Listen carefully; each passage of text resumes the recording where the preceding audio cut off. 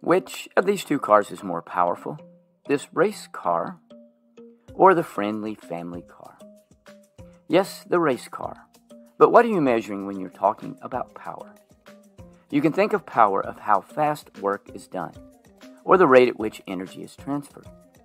Power can be calculated by taking the amount of work done and then divide this by the time it takes to do the work.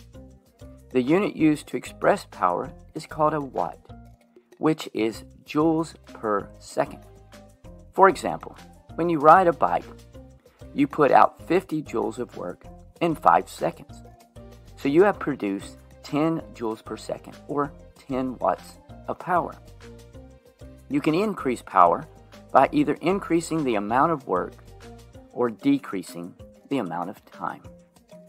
So in summary, power is calculated by taking the amount of work done and then divide this by the amount of time it takes to complete the work. Thanks for watching, and remember, kindness multiplies kindness. Be kind to someone today.